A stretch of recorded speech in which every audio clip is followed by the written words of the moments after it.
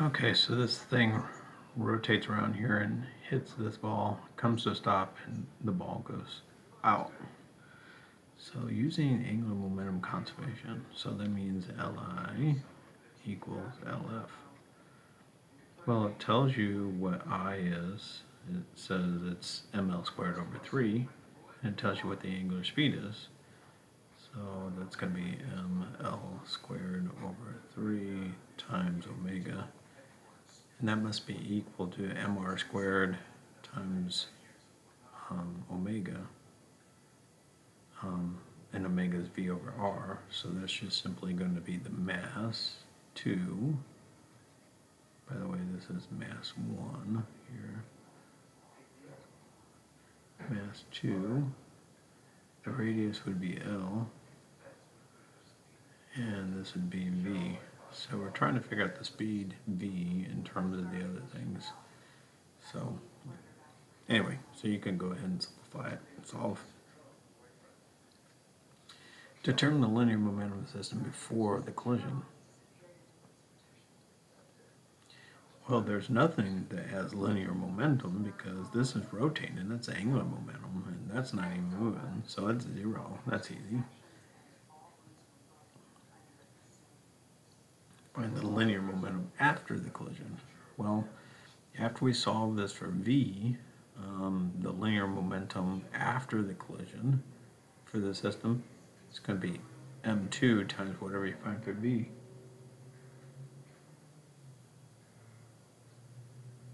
What's responsible for the change in that linear momentum?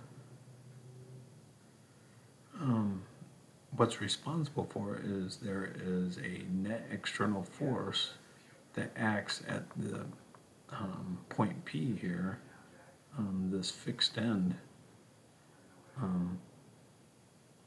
It's not free, and so that exerts a force that causes a change in linear momentum.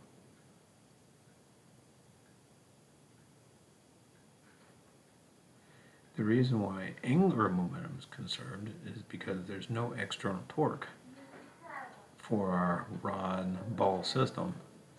So there is a force that acts here at P, but the lever arm, when you're doing force times distance times sine of the angle, the distance there is 0, so no external torque.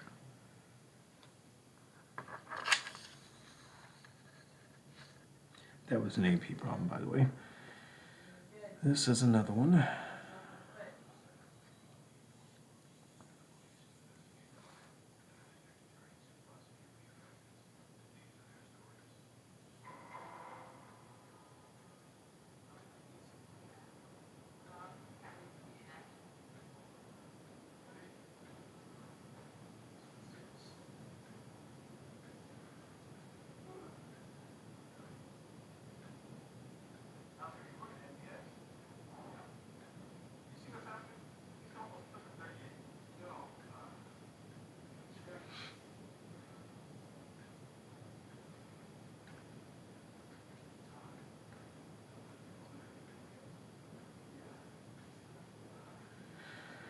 Okay, so for linear momentum conservation, so PI has to be equal to PF. So that would be M2V has to be equal to M2V over 2, and that's negative because it's in the opposite direction, plus mass 1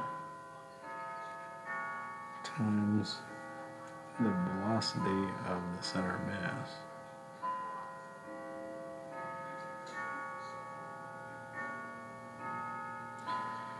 So it's going to be 2 halves, 3 halves. So 3 halves M2V equals M1 VCM. And so 3 halves M2V divided by M1 would be the velocity of the center of mass.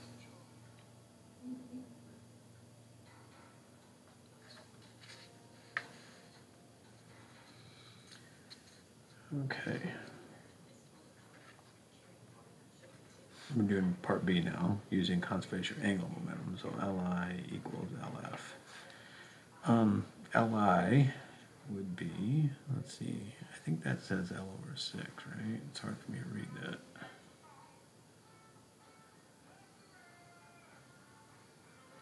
I think it says L over 6 though.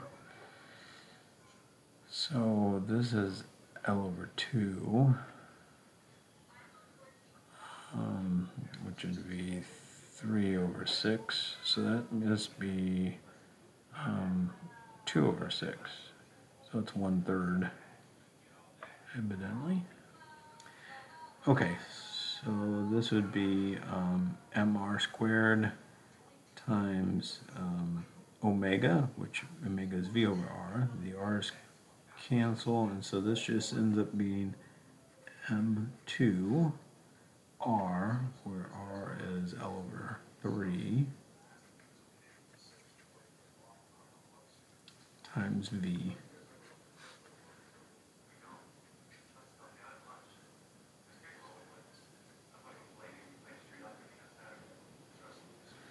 And then afterwards, it's going to be m2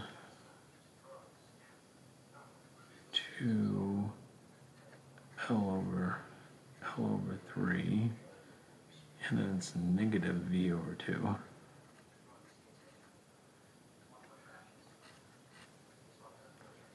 Plus I of the rod times omega final. All right, so this is going to be common denominator 6. So let's make this 6, 3, 3, no, sorry, 2, 6. Is that right? Yes, 2, 6. Okay. All right. So ML.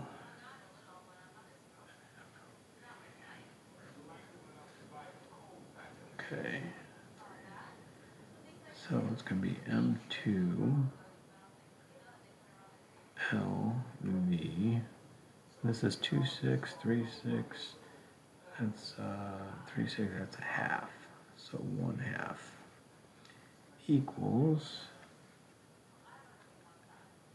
M1 L squared over 12 times omega final. Are we trying to? Yes, omega final. So we can solve this now for omega final. Okay, to figure out the change in energy, only this one has energy in the very beginning, and the end we have a translational kinetic energy, a translational and a rotational kinetic energy. So this is going to be 1/2 m2 v over 2 squared plus 1/2 m1 times velocity of center mass squared that we found up here, plus 1/2 I, where this is I, so I'll just put I for now, omega final squared, and remember we found omega final here. That's going to be the final energy, minus 1/2 m2 v squared. So anyway, there's that one.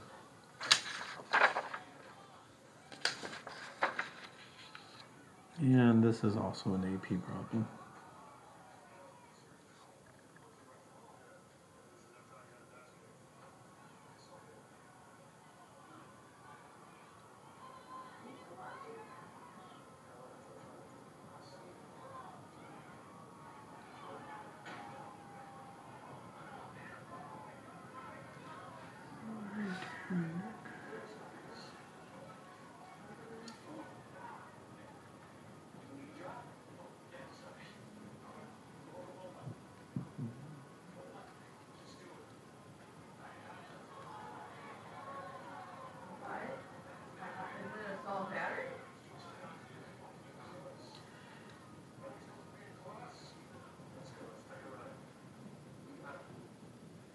Okay, so for part A, to find the torque from this one is going to cancel the torque from this one, so the only torque that we have is due to the bug.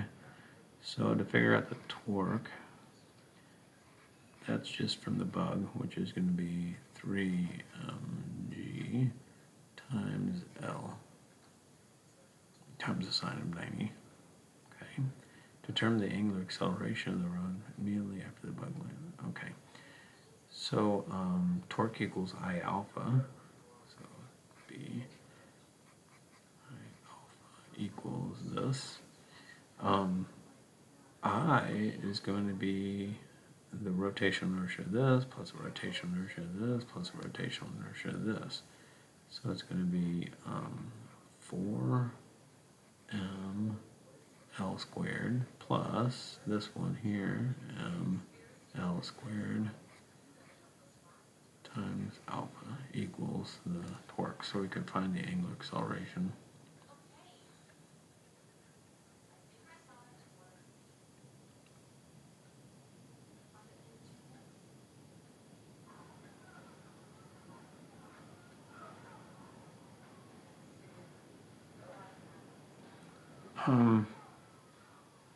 I think for this one we want to use energy conservation. So when it was up here like this,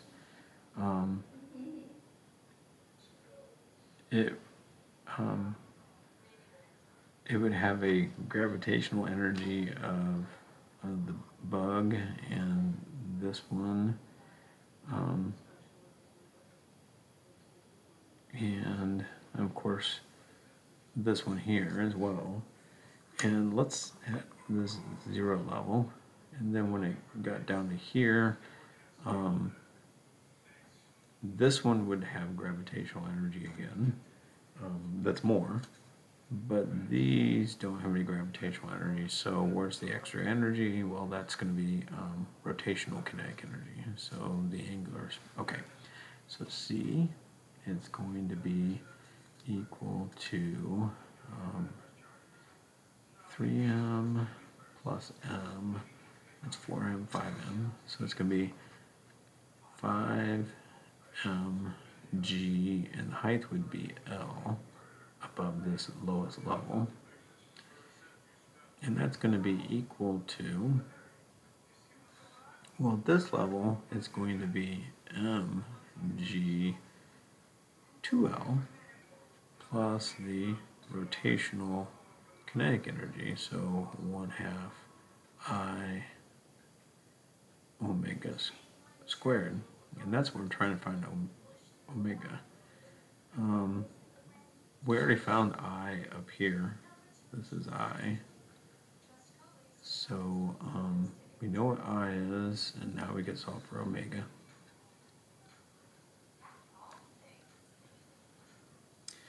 As far as angular momentum, then angular momentum is going to be I omega. So we just found omega here. We found I up here. And so that's fairly simple. Determine the magnitude direction of force.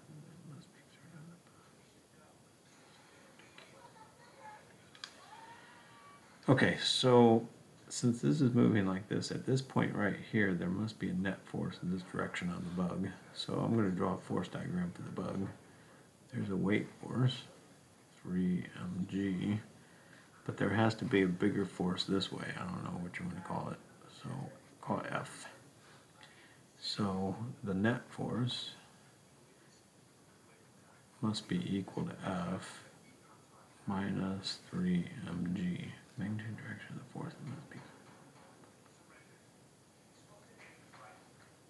Okay, so this is going to be mv squared over r, so it's going to be 3m v squared over r, which is L. We figured out omega, the angular speed here. Remember that v equals r omega, so L omega. So we'll know what v is. We can plug in here, equals F minus 3mg, and we're trying to solve for F.